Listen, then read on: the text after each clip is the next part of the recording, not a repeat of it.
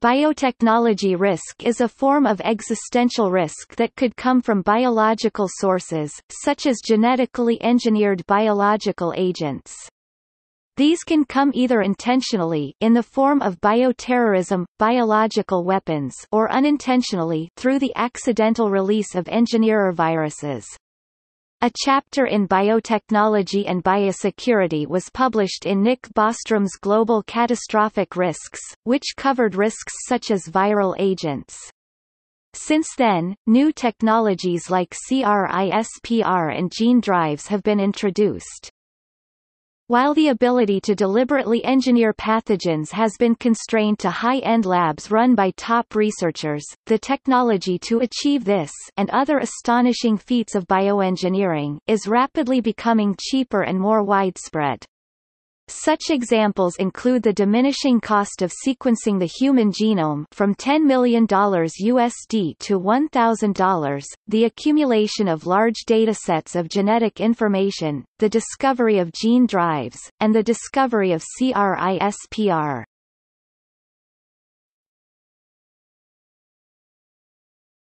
Topic: Gain-of-function mutations.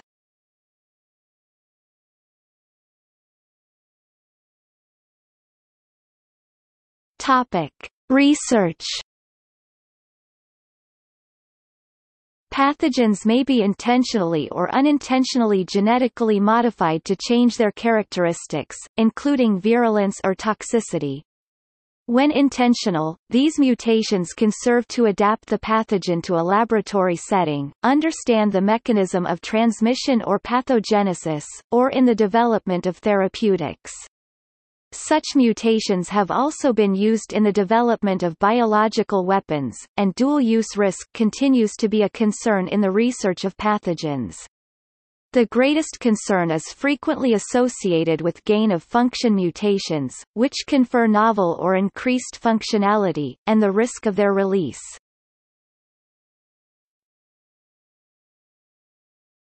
Topic: Mousepox.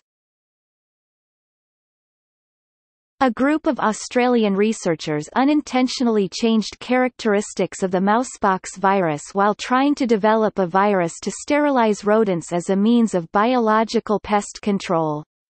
The modified virus became highly lethal even in vaccinated and naturally resistant mice.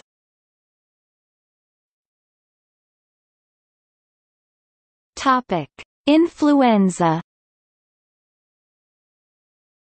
In 2011, two laboratories published reports of mutational screens of avian influenza viruses, identifying variant which become transmissible through the air between ferrets. These viruses seem to overcome an obstacle which limits the global impact of natural H5N1. In 2012, scientists further screened point mutations of the H5N1 virus genome to identify mutations which allowed airborne spread. While the stated goal of this research was to improve surveillance and prepare for influenza viruses which are of particular risk in causing a pandemic, there was significant concern that the laboratory strains themselves could escape. Mark Lipsitch and Alison P. Galvani co-authored a paper in PLOS Medicine arguing that experiments in which scientists manipulate bird influenza viruses to make them transmissible in mammals deserve more intense scrutiny as to whether or not their risks outweigh their benefits. Lipsitch also described influenza as the most frightening potential pandemic pathogen.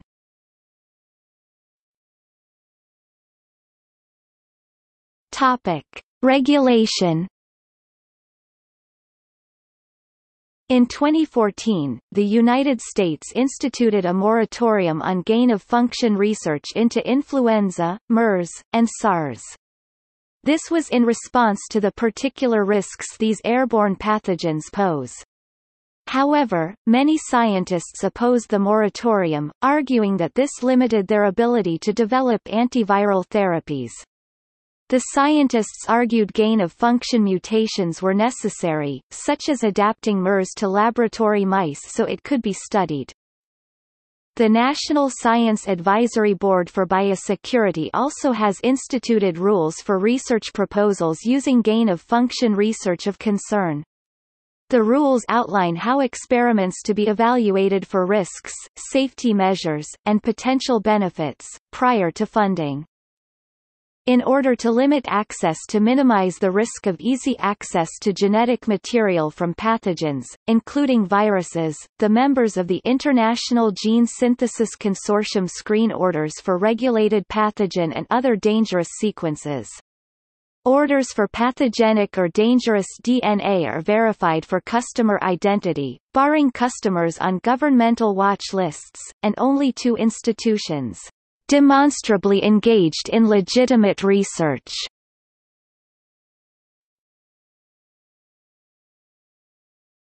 Topic: CRISPR.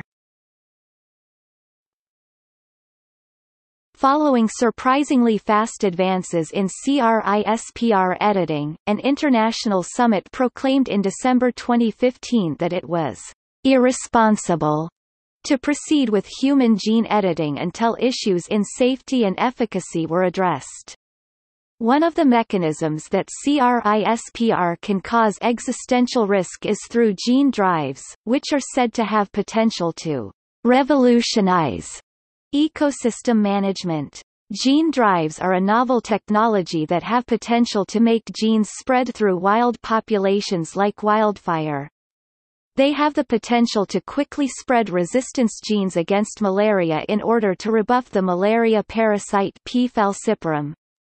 These gene drives were originally engineered in January 2015 by Ethan Beer and Valentino Gatz. This editing was spurred by the discovery of CRISPR-Cas9. In late 2015, DARPA started to study approaches that could halt gene drives if they went out of control and threatened biological species.